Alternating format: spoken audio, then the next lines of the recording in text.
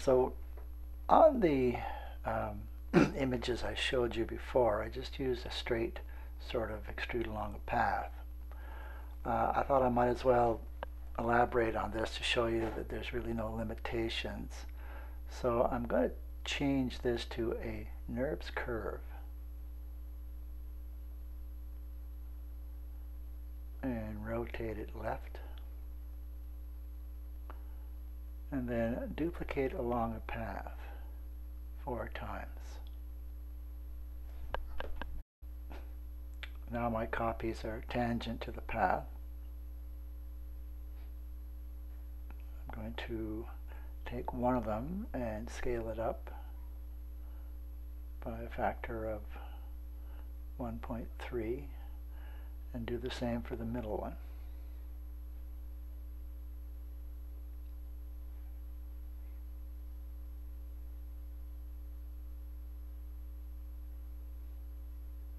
I'm going to take the loft tool and loft them all together. Going through each curve and make sure that they all start at the same point.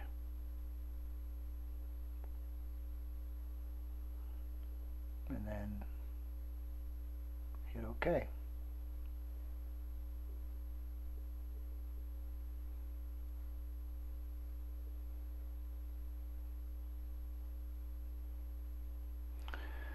Now I'm going to take the extract tool and extract an isoparm. What I'm looking for is this particular line right here. I'm going to hit return, and that will select 2 isoparms. I'm going to copy them to a new layer, and I don't need the circular one. Now I'm going to select the text tool, go to a side view, and just put in 1 letter. And maybe I'll make it bold.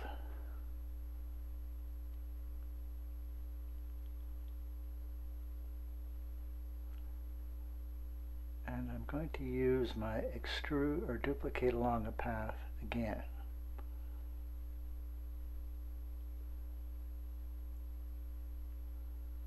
I'm going to put in 6 this time, just to get an even spacing, and I will delete the 2 end ones. Don't need them for this demo.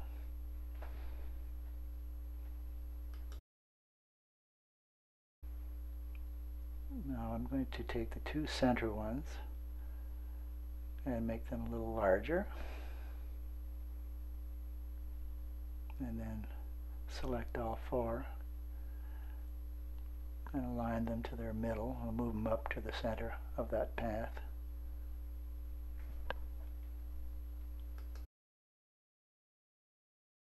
Now I'll just use the text tool to change the text as to the wording I want.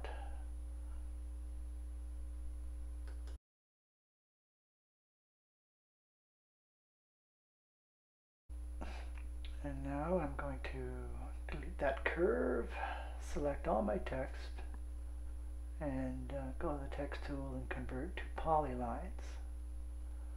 Ungroup. And now individually I'm going to extrude each element 6 units.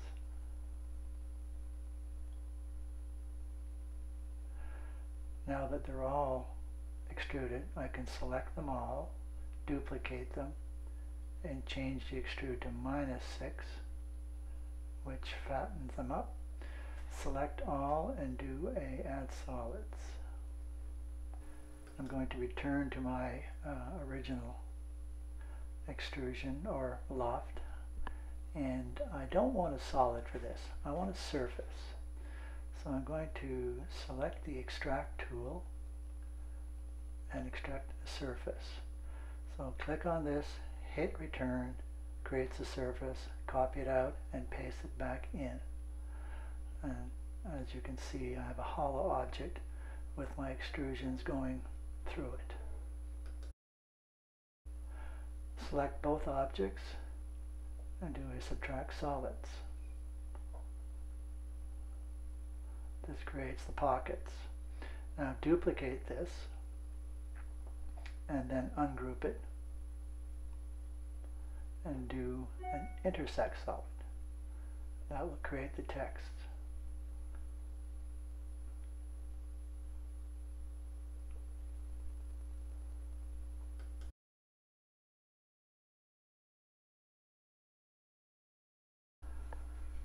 But we're not done. If I select the shell tool, set the units to 4, say, click on one of the text surfaces and hit return, it extrudes the rounded text. Clicking this button will move it on the inside. And we're still not done.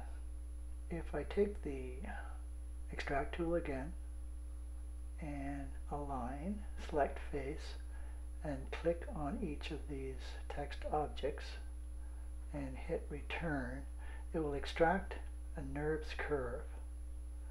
If I ungroup them and compose, it will turn each one into 4 sort of NURBS curves.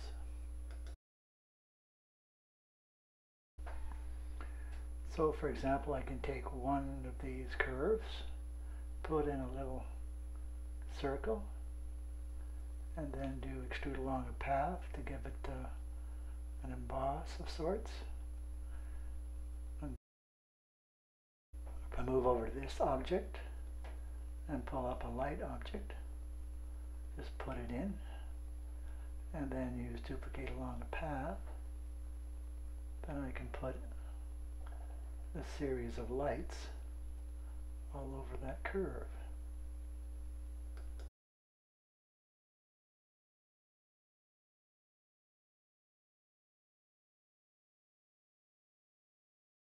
If you're a Cinema 4D user, all of this can be sent to Cinema 4D, including the lighting, to create effects like this.